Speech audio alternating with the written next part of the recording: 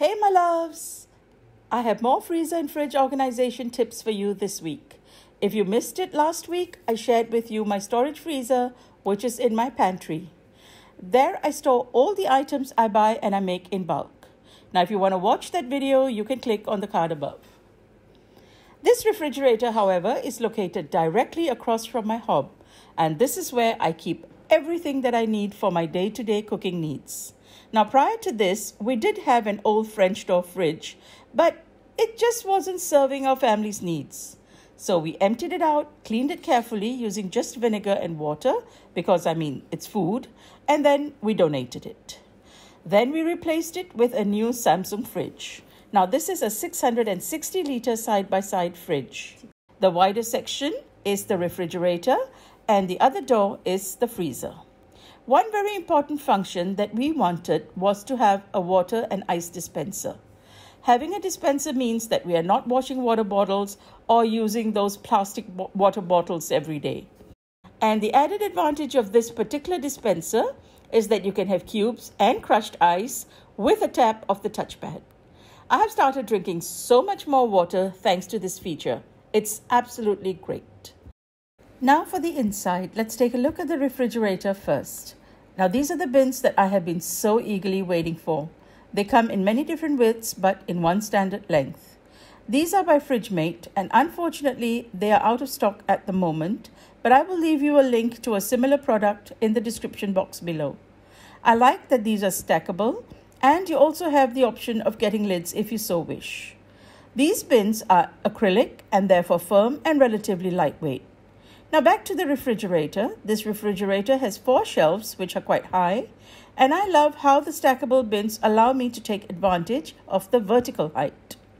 Now starting at the top, I have these 2 large bins stacked here. The first one is my noodle bin. My mom and I both love good noodle dishes, so I like to keep fresh noodles here while the dry ones are in the pantry. I'm using these containers which you will see all over the fridge and even in the freezer. I bought these in a set of 20 and I will leave you the link in the description box below as well. In another box, which is slightly lower, I have some tofu. Tofu is a great source of nutrition for vegetarians. And this container holds 6 pieces and we, as you can see, have 4 left. Any other noodle ingredients I have on hand are also placed in this bin. Now under this is an identical bin which is for my Asian spices. I have red chilies, green chilies, bird's eye chilies, which we call chili padi, galangal, and this is the most fragrant of all spices. It is known as the torch flower. I also have some lemongrass. By using a bin, I don't have to worry about where to store partly used herbs because everything just goes right back in here. I do place a lid on this box to avoid the fragrance from escaping and reserving all the goodness and aroma for the food itself. Now this just makes cooking so much easier when you want to whip up a quick midweek meal. Next to that are these 2 narrow bins. Now this one has some avocado for smoothies or for maybe toast. And below that are my mushrooms, which we can never have too much of in our house. Now these are shiitake and these here are Swiss brown. A good tip is to wipe your mushrooms with a damp cloth just before use and not before storage. And over here, I keep my eggs in the same box as I did in my earlier fridge video. This box holds 14 eggs, which is all that we have right now, but I do have another box which sits on top if we were to buy more. Now in the second shelf, I have placed 3 of these shallow bins, or these look more like trays actually. And in the top bin, I keep any meat that I'm thawing for the next day's meals, such as these 2 packets of chicken. Another tip is to always lid raw meat to avoid any cross-contamination. Below that is some apple-baked ham, which I have wrapped in parchment paper. You should also put the date of purchase here so you know by when you need to use it. And it is so easy to just print it off with a label maker and stick it on. Right now the tray looks a little empty, but I have taken into account the size that I would need when I store, for example, let's say ham steaks. Further down are my cheeses. Again, once opened, I wrap these in parchment paper with the cheese type and purchase date. Now these 10 inches here are reserved for leftovers. Since we're an extended family with people of so many preferences, it is particularly easy to have a fridge crammed with leftovers. By limiting the space, I am forced to go through the leftovers frequently, and if there is a large quantity, then we can either reserve it or pass it on to the foreign workers in our housing community who get to enjoy a home-cooked meal. Next come the vegetables. By having these lovely colorful vegetables staring at me, it makes me want to cook better and healthier food. In this bin are the lemons, carrots, and cucumbers. For me, it is intuitive to keep these things together because all of them go into our side salads, which we have almost every day. Next to that are the tomatoes. And in another narrow bin are my bell peppers. I love having these gorgeous colors in my food as they encourage me to eat healthy. Alright, so the bottommost shelf has my lettuce, romaine and iceberg, and also some Chinese cabbage. And next to that, in another slim bin, I like to keep stemmed vegetables, like long beans and asparagus tips. This just keeps them from getting all over the place. And cooked with finely sliced torch flour, garlic, and shelled prawns, this asparagus is going to be so delicious. And next to that is the water tank, which contains the water for the dispenser, and this can be removed and refilled every couple of days. Below the 4 shelves are 2 drawers.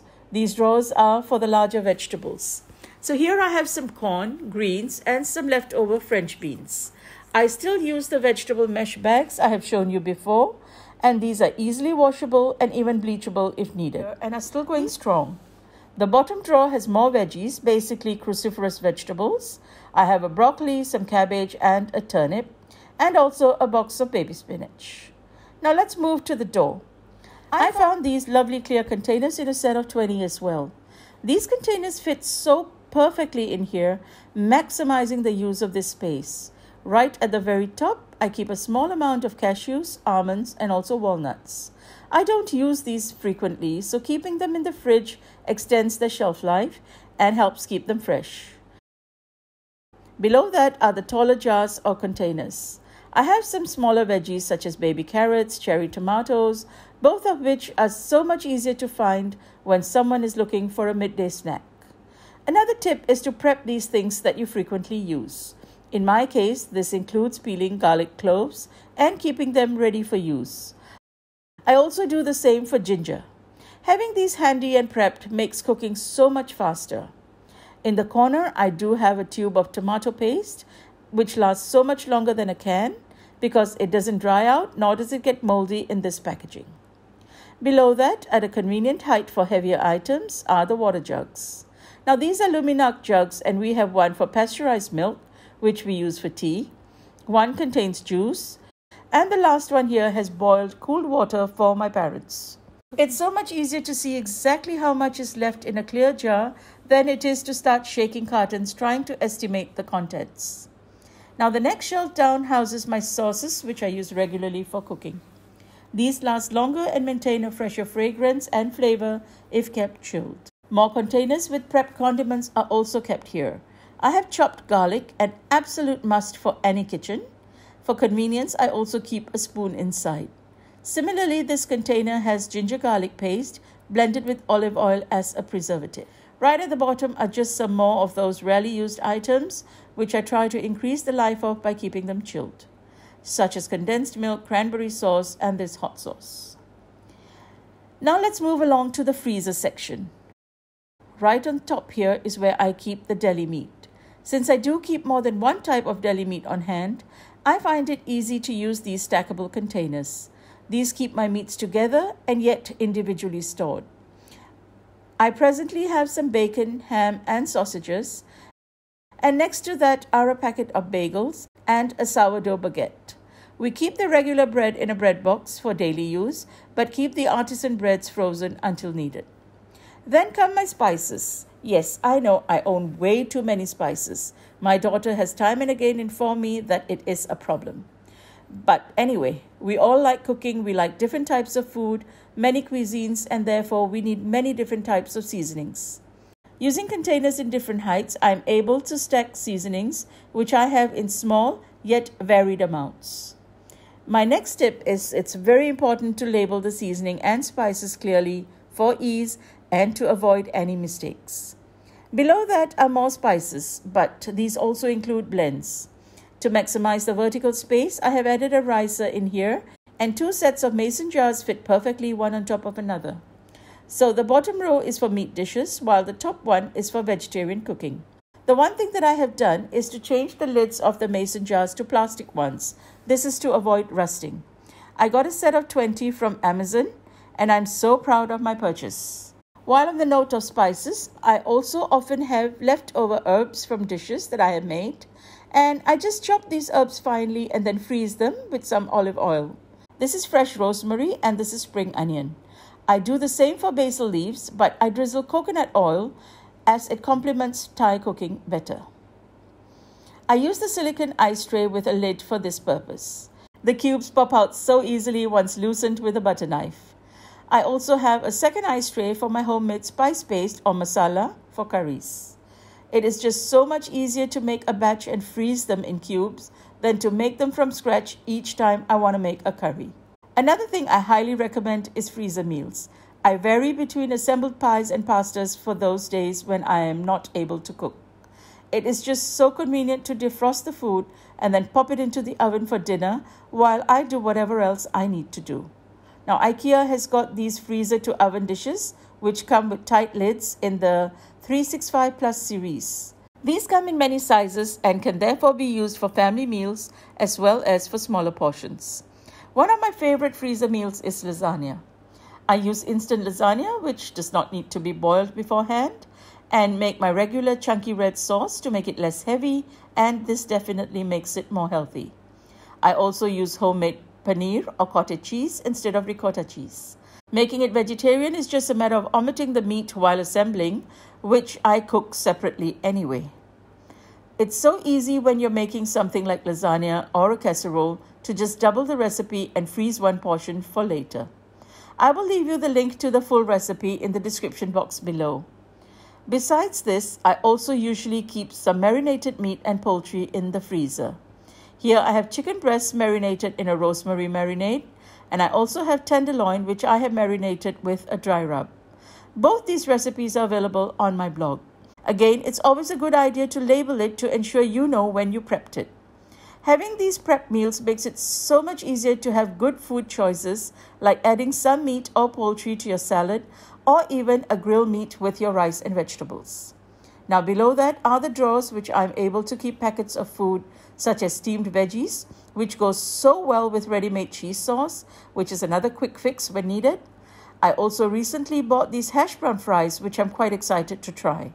And we buy these McCain roast potatoes, which are so convenient to make and taste really good.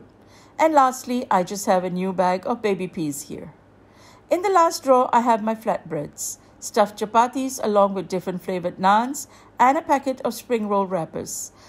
On the door is the mechanism of the dispenser where the ice gets stored, and below that are just some large mason jars with garam masala, pomegranate powder, and fennel seeds. And that's everything I have in my fridge and freezer. I really hope, my loves, that you have enjoyed it as much as I have enjoyed setting up my new fridge. This system has been working great for me and my family and has really simplified cooking. I hope it's given you some ideas on how you can set up your fridge as well. Remember, the key is to organize and prep for your own convenience. Do what you need to do to make it easier to cook healthy meals. Until the next video, this is Ravina saying happy homemaking.